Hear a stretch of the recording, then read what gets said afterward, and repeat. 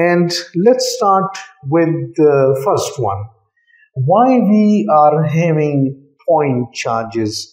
So the very first thing that I'm just discussing is point charge. That what is a point?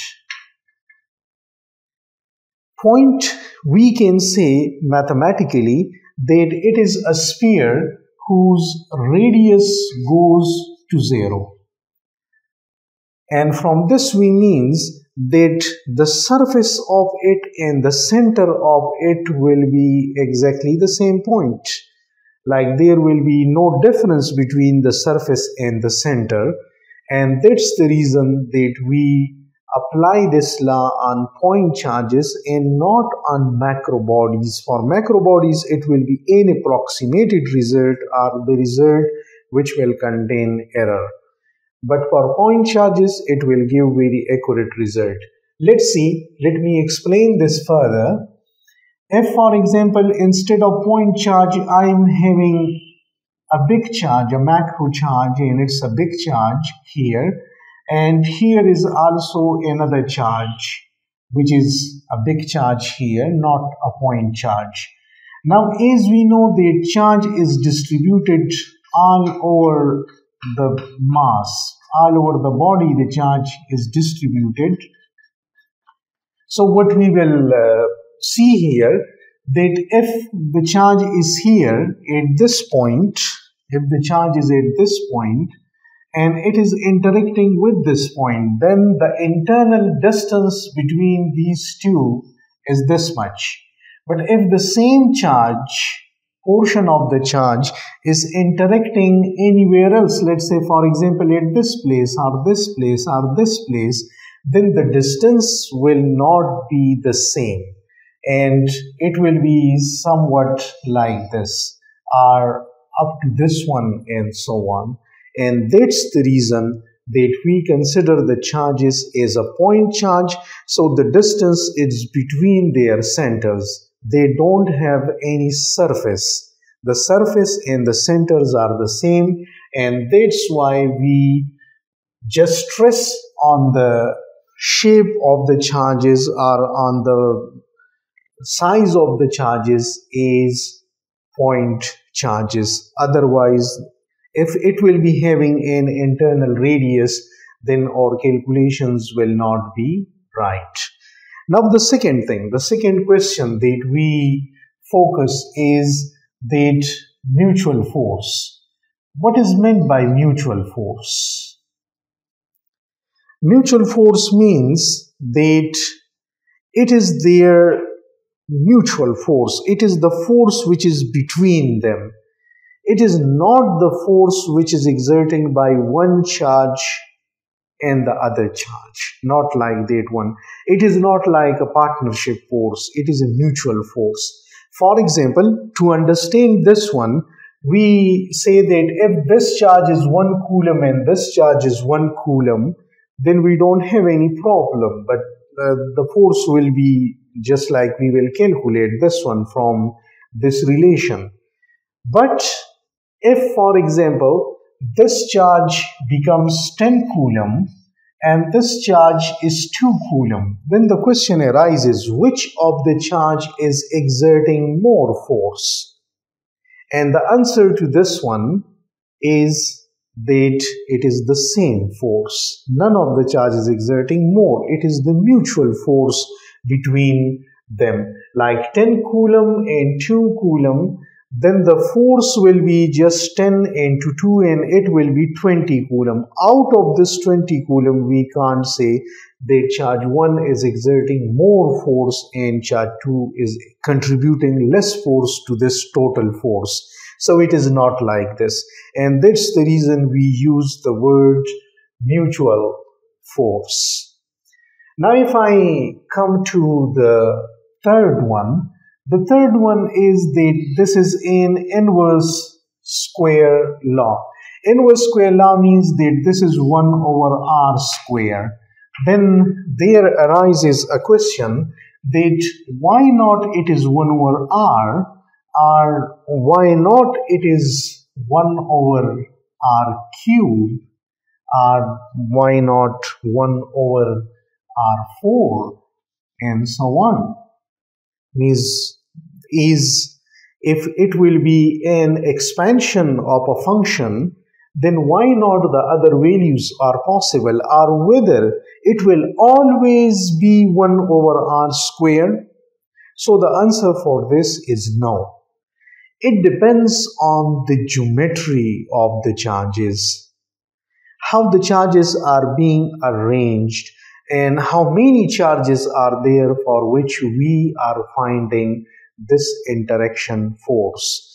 Like for example, if we are having one charge and it is interacting with the other charge, then it is inverse square relation. But if we are having a quadruple, then it will be not 1 over r square. Quadruple means the two dipoles are combined. Then it will be 1 over r4. Similarly, if our geometry will change, like our geometry is such that now we are having, instead of point charges, we are having line charge, like charges are on one line, then in that situation we will have the field equal 1 over r. And similarly, if we are having cylindrical geometry, then the field will be somehow different.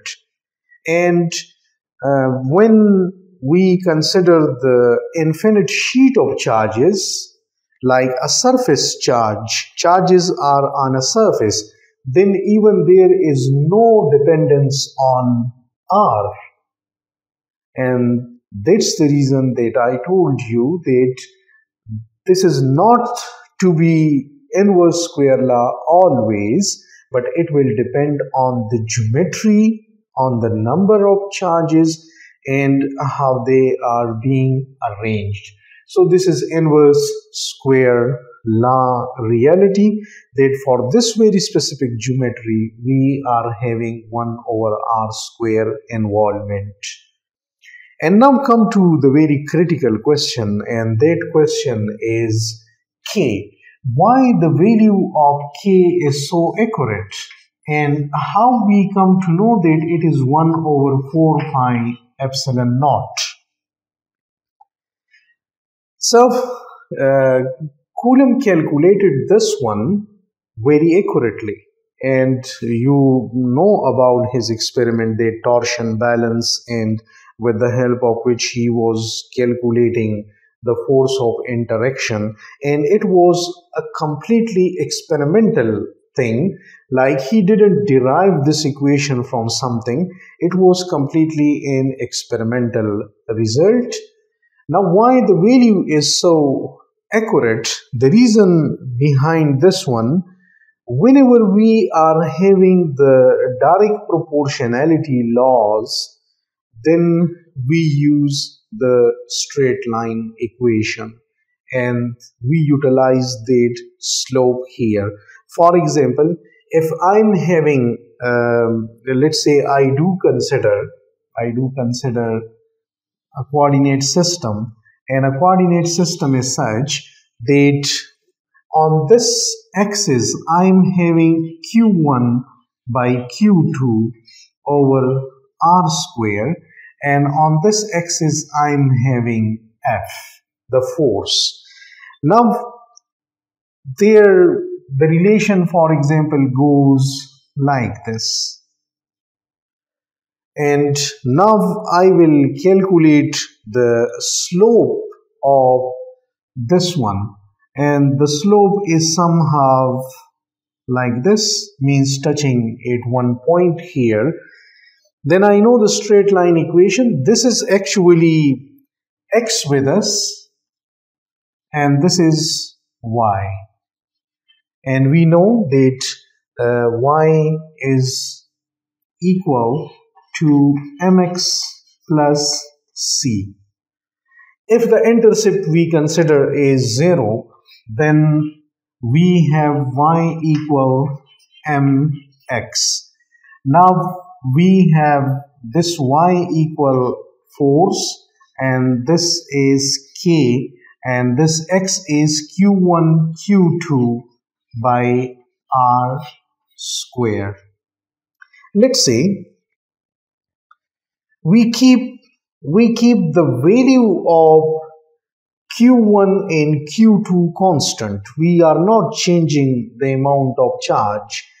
Then it will be just plotted Fn1 over r square will be plotted, and we will find the slope of this relation. Like we are just doing the calculation one another, and we are having some data points, and then we find the slope of that one, and it will give us the value of k.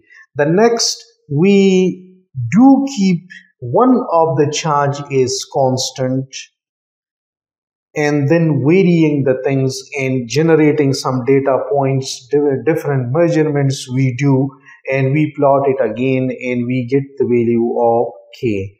Similarly, keeping this one constant, changing this one, and so on. We do change here the x values, and we note the f value over there, and then we plot the slope, then we find the slope of that one. So after so many calculations, the Coulomb was able to find out the value of this k, and that's the reason that it has been mathematically determined from this one.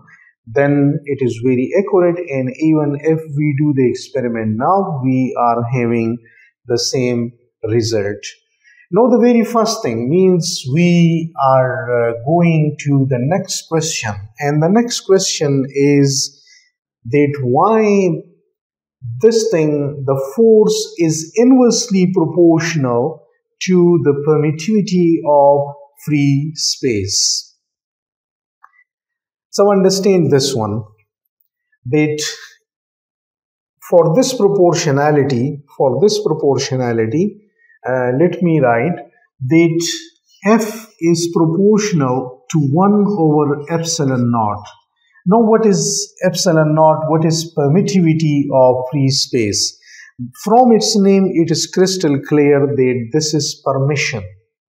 Permission to what? Permission to the interaction lines, permission to the field lines. So how the field lines are passing through from one charge to the other charge while passing through this medium. This medium is free space. If, for example, means these lines will be just changing if we change this permission. But why it is inversely proportional? Why it is means the more the permission, the less will be the force, because it is inversely proportional. Then why this thing is happening? Like for example, I will give you one example at the end as well, and it will clarify the things more. Like there are 10 lines going, and out of those 10 lines, 2 lines are obstructed and 8 goes there. So the permission is less. But if, for example, 8 line goes there and 2 lines remains, or they are obstructed, although it is not like this one, but I'm just saying in very simple words, then the permission will be more. Then when the permission is more, it means the two charges will be interacting very easily with each other, and the force is supposed to be increasing. The force is to be more, but it is the opposite of it. It is 1 over epsilon naught. So the reason is that for this one, let's consider a situation in which we are having, let's say, 2 plates here. These are plates of charges. Let's say on this one I am having positive charges, and on this one negative charges. So in which direction the electric field is? The electric field is directed along the positive to negative. And now we consider that, let's say we are having some we are having a material here, and that material is having some atoms. These are those atoms which are inside that material. Now in this atom we know that we are having a positive core and we are having a revolving electron in all of them. And the field basically is directed along this one from positive to negative. Similarly here it will be, let's say the electron is here and the field is directed in this direction. So there will be random direction. When we place this material inside the electric field, what will happen? The positive charge will actually attract the negative charge and repel the positive charge. This positive charge will be repelled, while this negative plate, this will be repelling the negative charge and attracting the positive charge. So what will happen? We will have a picture something like this. Inside this one, the atom will experience something like this, that it will distort, and minus will come here, plus will come here, and the field will be now in this direction. So this field is external and it is in this direction, but as much as this field or this lines or this interaction goes into the material, then what happens?